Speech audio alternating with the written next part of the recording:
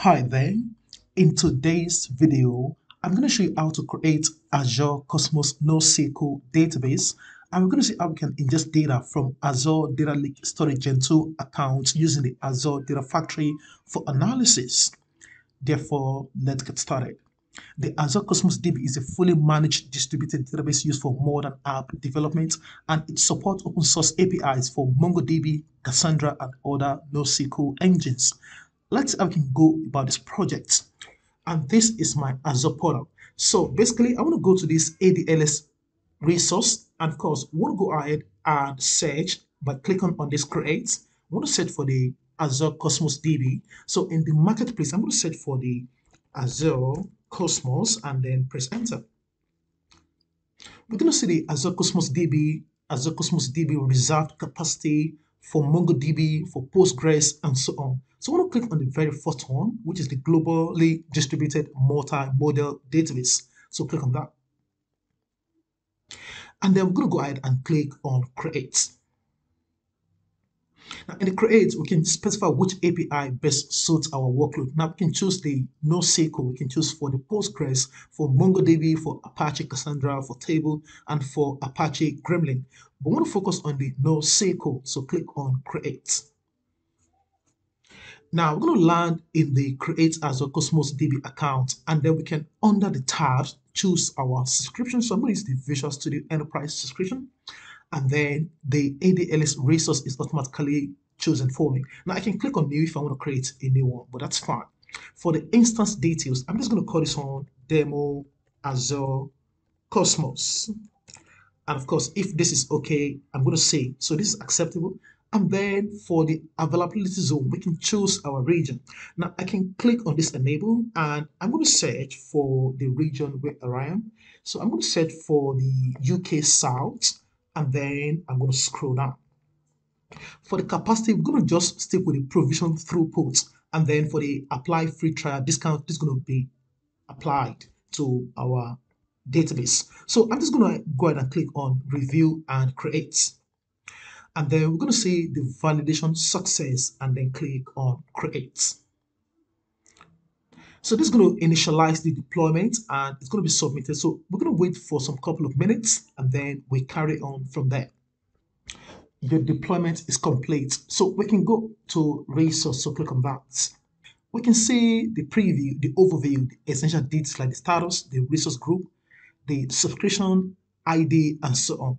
So I'm going to come to the Data Explorer. Now, we want to create our database and our container. So I want to click on that. We're going to see this Welcome to Azure Cosmos DB, globally distributed multi-model database service for any scale. We're going to see at the left-hand side, we have the NoSQL API. So I'm going to click on New Container, and it's going to prompt me to create a database or choose an existing database. So I'm just going to call this one Demo DB as the name of the database. And then we're going to stick with the database throughput as autoscale. And I'm going to scroll down. For the container, I'm going to call this one employee records because we want to ingest employee records. And then for the indexing, it's going to be automatic. And I'm going to scroll down. Now for the partition key, I'm going to set this to be ID. And then I'm going to scroll down and then click on OK. So this has now been created. I can click on this to close the panel. So when I close the panel, again, it's going to take me to the deployment page. Click on go to resource. All right, so we have the employee records container, which is beautiful. Now, we want to go ahead and check our data in the storage account. So I'm going to come to this tab, and in this tab, I can see I've got this Fabric shortcut 101 storage account. And I want to come to the containers under the data storage. Click on that. And then I've got three containers, the employee data, Fabric container, and the GCS data transfer. I want to click on the first one, and then I can see this BigQuery data.csv. I can click on it, and then I can see under the blob, I can check the data set by clicking on the edit in this tab. So click on the edit, and I can see the content, which is quite beautiful. Now, let's go ahead and use the Azure Data Factory data pipeline to copy the data into the Azure Cosmos DB. So I'm going to come here, and of course, this is my data movement data factory. So we want to launch the studio. So click on Launch Studio. And this is our Azure Data Factory. So we're going to come to the author dispenser, and then we're going to see we have the factory resources like the pipelines, change data capture, data sets, data flows, and Power Query. So we're going to come to the pipelines and click on this horizontal ellipsis, and then we'll choose a new pipeline. Now for this pipeline, I'm going to use the copy data activity. So I'm going to drag into this canvas and I'm going to close this and I can close this panel also. I can even close these properties and then we have this copy data in the canvas. Now under the general, I can give this a meaningful name. Let's just call it transfer data from ADLS to Cosmos. Okay, so this is fine. And then I want to come to the source. Now in the source, I'm going to choose the source data set. So click on this new. Now when I click on the new, I want to choose the data set, and then this is going to be our Azure Data Lake Storage Gen 2. So I'm going to click on that and then choose continue. And then for the dataset format, this is our comma separated value. So we have the CSV file. So I'm going to choose the CSV file as the format, the delimited text, and then click on continue. And I want to create a linked service. Of course, we can change the name, but this is fine. So for the link service, I'm going to click on that. Now I've got loads of options here, which I used in the past, but I want to create a new. So click on new. And then let's just call this demo data, and then we can give a description.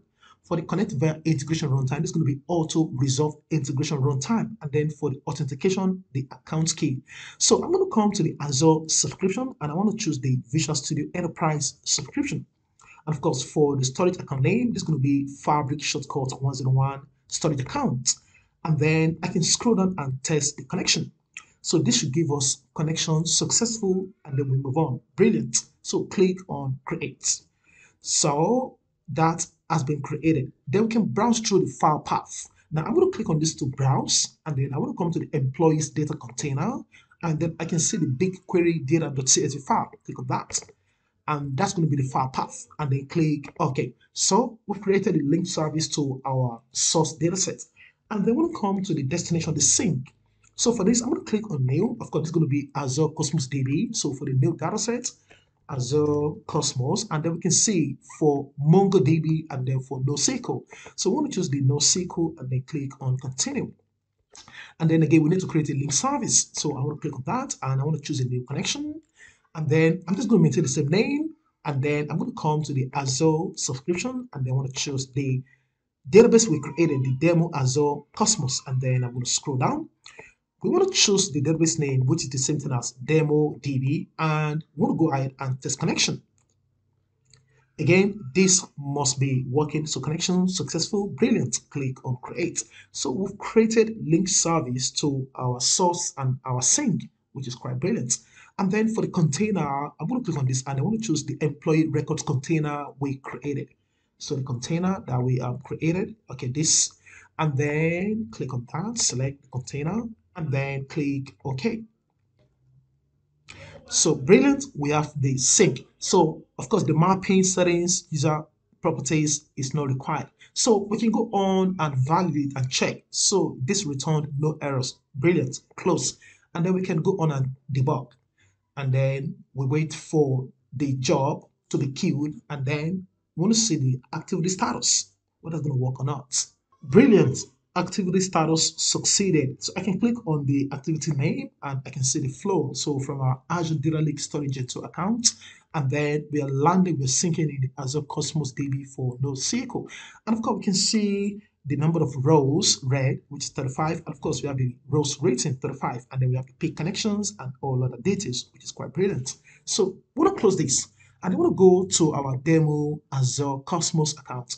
So that's done. Now I can click on this refresh and that's going to settle the whole thing. So we can go on and click on the employee records container and then we can write new SQL. So when I click on that, so I can go on and select or just go ahead and execute the selection.